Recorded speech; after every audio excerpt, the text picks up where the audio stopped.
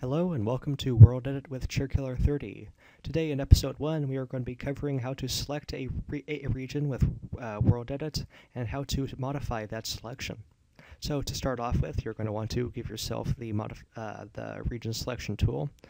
To do that, you're going to want to do / wand. As you can see here, I have been given a wooden axe. Now, World Edit has two different selection methods. The first, and by far the most common, would be the cuboid selection method. So what is a cuboid, you might ask? Well, as you can see here, I have this cube here outlined, and this would be a cuboid. It has 2 points, one in either corner, and World Edit extrapolates from that position the size of the rectangle, and it also extrapolates the height. So if I selected this as a first position and this as the second position, World Edit would call this whole bottom layer my selection.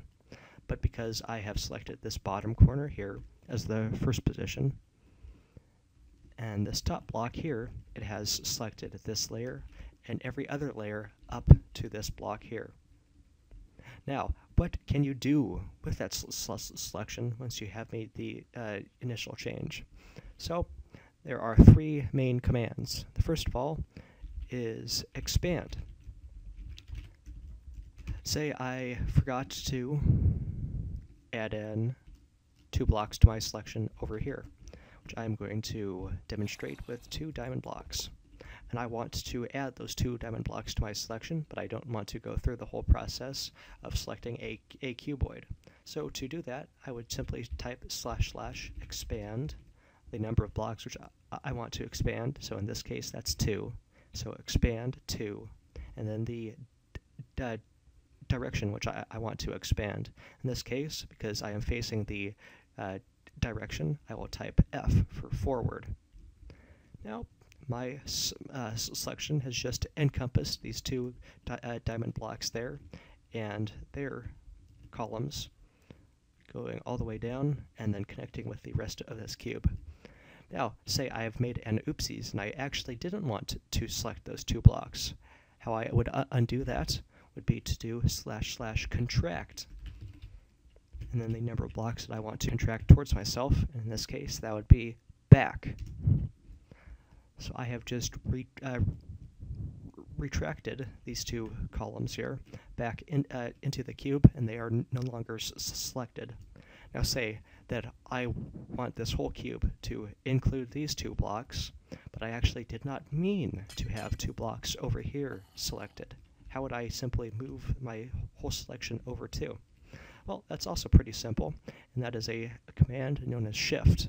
So you are going to want to do / shift the number of blocks which you want to shift your selection, and then the direction. In this case, I want to shift it 2 blocks away from me, so I'm going to shift 2 forward.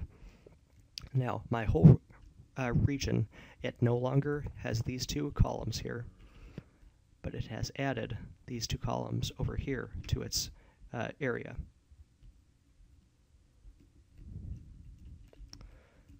So instead of going through the whole process with the wand tool, you can also use other commands. In this case, there are 2. First of them is / position, and then alternating between 1 and 2. Position 1 will set the position to the block which your feet are currently occupying. So because my feet are occupying the corner in which an iron block was, this iron block has now been selected. And then the sister command to that is / position 2. So now, because my feet have been occupying this block, that is now the second position. Now, if you don't want to actually go and fly to where you want to select, you can simply do / H position 1, and that will select the block you are looking at as said position.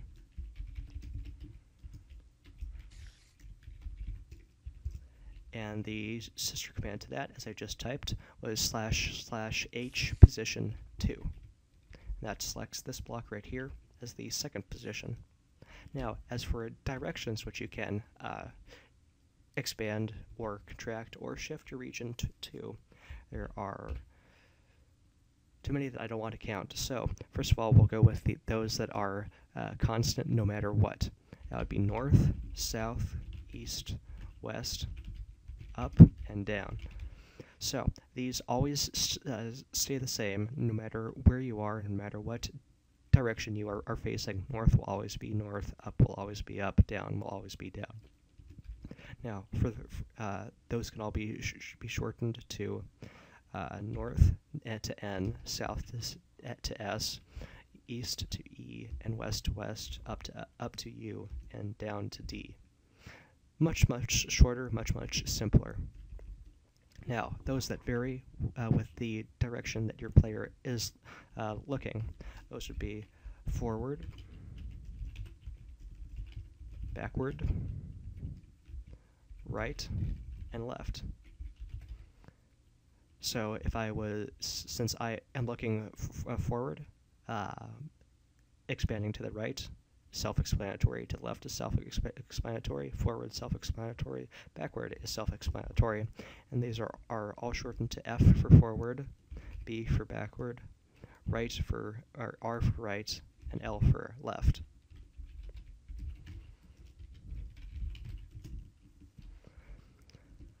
So, that is it for the cuboid region selection. I will be back with a different arena for a polygonal region selection, so hang tight. I will edit myself back in here in a second. Alright, I am back with a different arena, and right now we will be talking about polygonal selection. So to start, you change your mode from cuboidal to polygonal by typing //cell poly. So now you have changed from cuboidal mode, that's that rectangle mode, to a 2D polygon mode. So over here, I just have 3 points laid out, and I will start my polygon by left-clicking. I will add a second point, which with cuboidal was all you needed, by right-clicking. With a polygon, though, you need at least 3 points to give 3 axes. So this was my second point. Now say I just wanted this whole line to be selected. I would simply make my third point 1 backwards on that same line. But because I don't, I set my first point back there, my second point here, and say my third point here.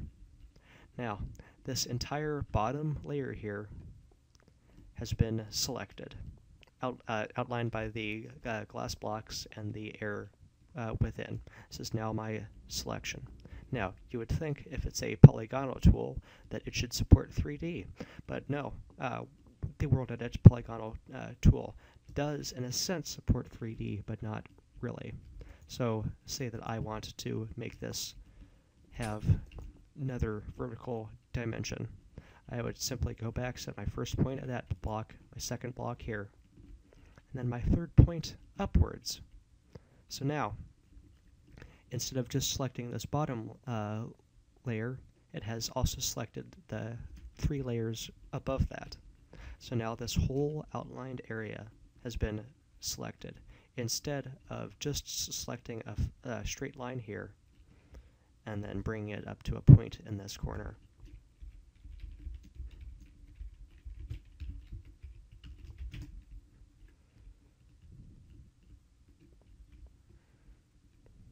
Alright, so again, polygonal tool, it does make a good polygon on a flat surface, but if you select it vertically, then it will simply multiply that selection layer upwards. It will not make a legitimate 3D polygon. So a few applications of that. Over here we have a diagonally oriented cube. And so I'm going to set my first point over here, my second point here, add a third point here, and then a fourth point up here. Now this whole region here has been outlined, so you can make a diagonal cube and modify it through World Edit by using the Polygonal Selection tool. Now some more fun stuff. Right here we have a simple diagonal wall. And so say that this was 50 blocks high, and you just had one outline down here.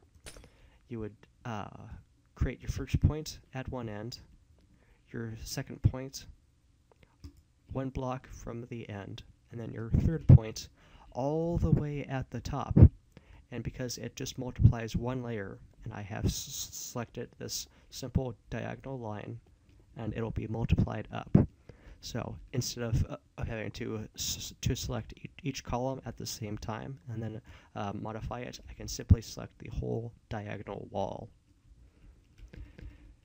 And again, the expand command works just fine for polygonal as it does for cuboidal. So does the contract and shift commands. So say you are sick of polygonal and you want to go back to cuboidal. In this case, you simply /cell cuboid, and this will move your selection parameters back to that good old rectangle form. So, I hope that this has been of some learning help to you. I will see you in the next episode. Cheers.